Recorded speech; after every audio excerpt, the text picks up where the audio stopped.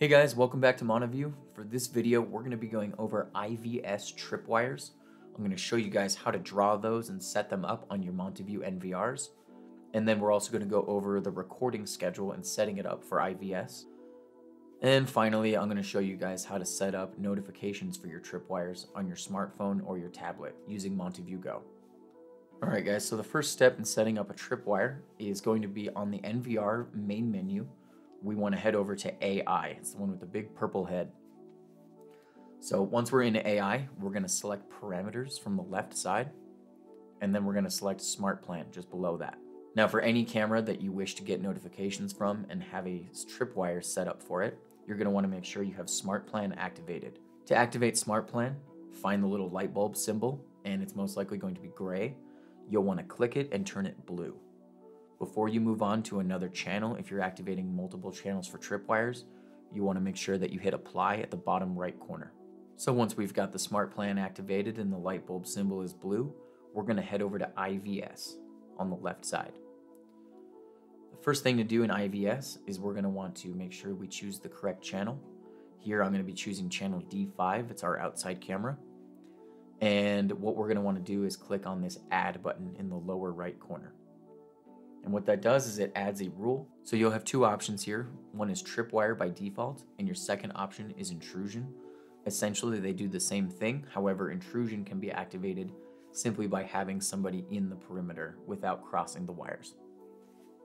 So today we're going to do tripwire, and once you've selected that, in order to draw it, we're going to click on this little pencil icon underneath draw. Once we do that, it's going to take us to the full live view screen of that particular camera.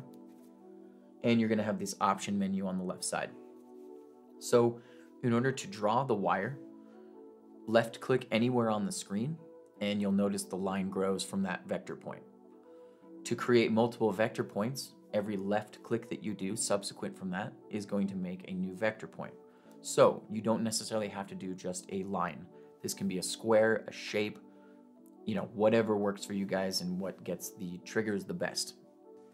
Once you've drawn your tripwire to the way you want it, the last thing you want to do is right-click anywhere on the screen, and this is going to solidify the tripwire onto the screen.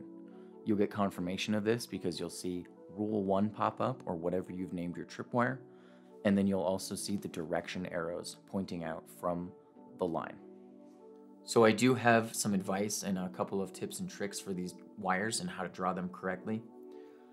Cars and stuff, they can pretty much be on any kind of line. They're going to activate those pretty easily. However, humans sometimes can be a little bit trickier.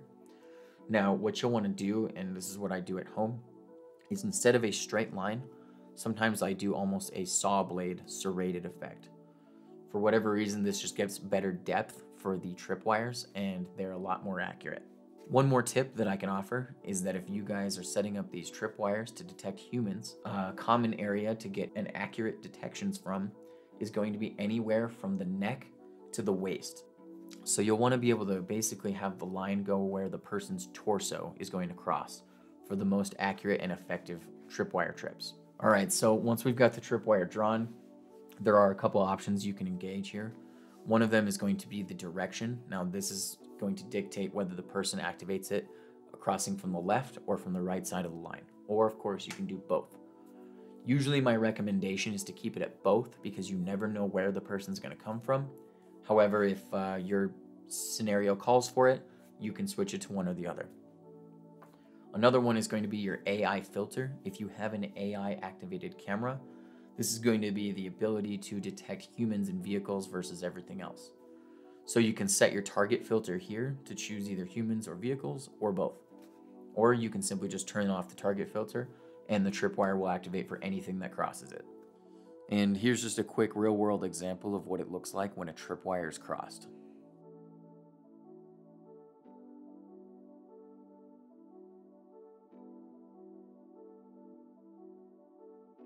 So once we've got all these settings in there, we're going to want to press OK, and that's going to take us back to the IVS screen. Now to finish out here, we want to press the apply button in the lower right corner, and we're pretty much done setting up that tripwire. Alright, so once we've got our tripwire drawn, there's one more thing that I'm going to show you guys, and that's the trigger settings. So from here, there are quite a few different options. The main one here is going to be schedule. So this schedule is a little bit different from the recording schedule in that this dictates when the tripwire is active. If this recording schedule does not have a certain day chosen, then the tripwire will not be active for that entire day and you will not get notifications for that time. By default, the schedule is going to be set to 24/7, so most people won't have to bother with this one. Once you've got all your settings here chosen on trigger, make sure to hit apply at the bottom right to save those.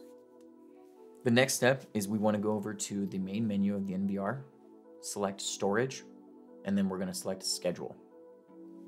Now in schedule, here's where we're going to set up our IVS recording schedule. So a lot like the motion notifications, we're going to want to do IVS, which is the blue coloring, and you'll want to activate it like so.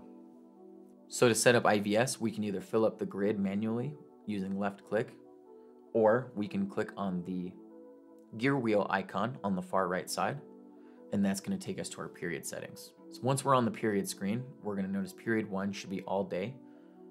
And if that's the case, all we have to do is select IVS on the right side and then select OK. And then you'll see the grid fill up with blue bars. As long as those blue bars exist, and you want to make sure that you're applying it to the right channel. If everything looks good, hit apply on the bottom right corner. Now we're all done with the NVR and we can move on to the smartphone to Montavue Go. So again, just like all the other notifications on the smartphone, we're going to go to the home screen, locate your NVR, and then we're going to locate the 3 gray dots to the far right side and press those. We're going to choose device details, and on the device details screen, we're going to choose notifications. Click the little switch on the right side to on, and you're going to see some options below. And for tripwire notifications, we're going to want to find AI analysis. Click on this. Then, depending on what you're setting up, you'll either want to click tripwire or intrusion. And then it's going to show you the list of cameras associated with your NVR. So any cameras that have tripwires that you want notifications from, simply just select the bubble on the right and turn it blue. Once you've got all your cameras picked out, hit the back button in the upper left corner. Hit that back button one more time, and then we're going to hit save in the upper right corner. Now it should say subscribed successfully. On a side note, one thing that you'll want to make sure is that Montavue Go has permissions to give your phone notifications. Then you'll want to go into your phone settings, find Montavue Go, and make sure all permissions are allowed and that it can send you notifications. If you guys have any more questions, again, give our tech support a call. We're always happy to help you guys out. Thanks for joining Montavue, guys. Have a good day.